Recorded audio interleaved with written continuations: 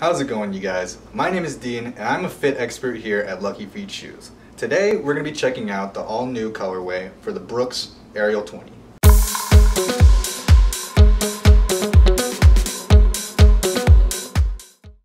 We're going to check out some of the features here of this Ariel 20.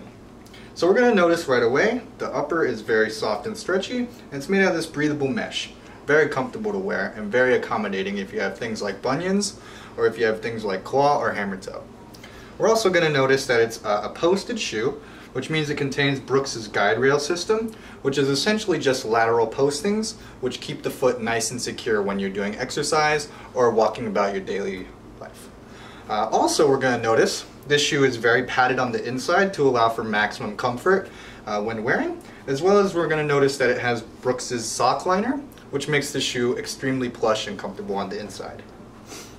This shoe is also a great option if you have plantar fasciitis, if you also have metatarsalgia, as well as if you have heel pain, things like arch pain. This is a very good shoe for you.